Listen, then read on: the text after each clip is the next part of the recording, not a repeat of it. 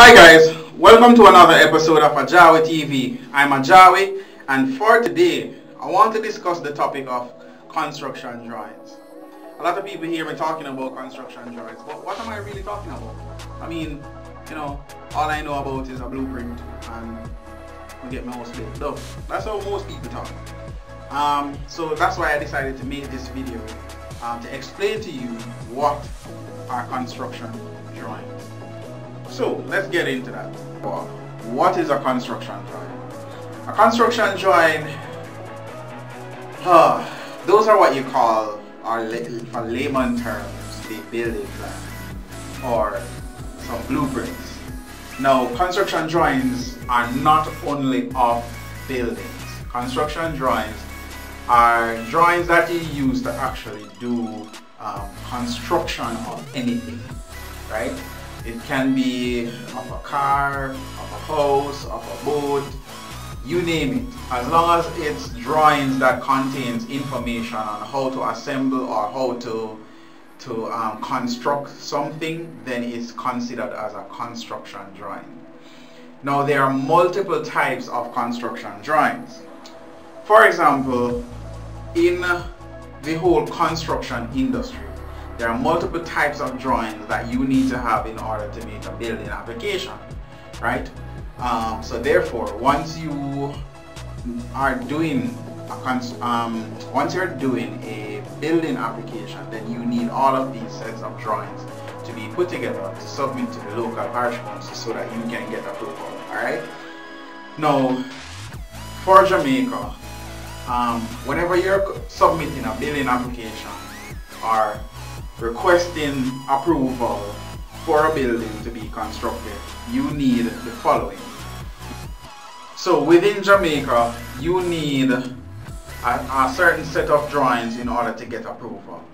You need the structural engineering drawing, you need the civil engineering drawing, you need the architectural drawing, you need the plumbing and electrical drawings, so those are the MEP drawings. Right, you need those four sets of drawings together within your set of drawings in order for the parish council to accept them and review them for approval. Alright? So all of those are construction drawings. In addition to that, you have actually shop drawings. Right? Shop drawings are those drawings that are the smaller details that needs to be constructed, or smaller items.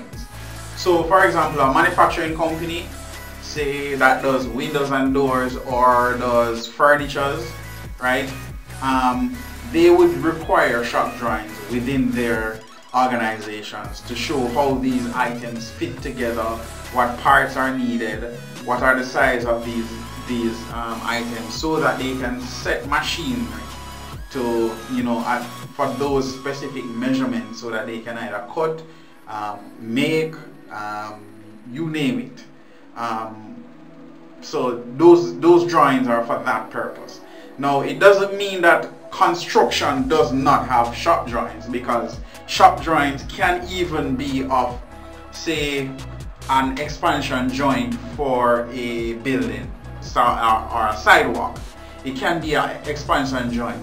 So a shop drawing is something that comes after it. It's not it's not included in the drawing for approval, right? So the shop drawing might be a contractor is on site and he needs to do something and he's unable to do it because he doesn't understand or doesn't have the relevant information. The architect will then prepare that one sheet of drawing, and that is considered as a shop drawing, and then send it to that person. They will now be able to construct that particular thing. Alright, you have finishes drawing as a part of the construction drawing. Finishes drawings, those actually come after the submittal. Alright, so you don't need to have those in the actual submittal document. So the finishes, as it suggests, are finishes. Most of the times, the person that does the finishes drawings is the interior decorator, well, interior designer, probably the landscape architect. They do that as well as the architect or the architectural technologist. right? They do those, but those come after. So once the building is being constructed, say before you actually get the different finishes that are supposed to be in a building, they will go in and specify that, okay, this material or this location needs to be this. The ceiling material has to be of a certain type. You know, the interior designer or decorator will come in and do that, those types of drawings, right? You have landscape drawings as well. Landscape architects do those as construction drawings. So they will specify what type of layout the particular land space is, which tree or which shrubbery, which plant goes where, how much of the plant you need, you name it, as it relates to the landscape, how they want it to be laid out. They will specify that on those construction documents and then hand it over to the contractor. Most of the times, these drawings are not necessarily, they don't necessarily go to the client. Why? Because the client do not understand them in the first place. Most clients understand 3D drawings or 3D models and stuff like that, or physical models. They do not understand the actual construction documents.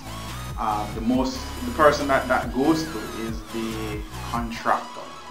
So I hope this helps you. I hope this was meaningful for you. If it is that you like this type of information, please feel free to contact me. I'm going to actually show you on my next video how to detail a drawing properly.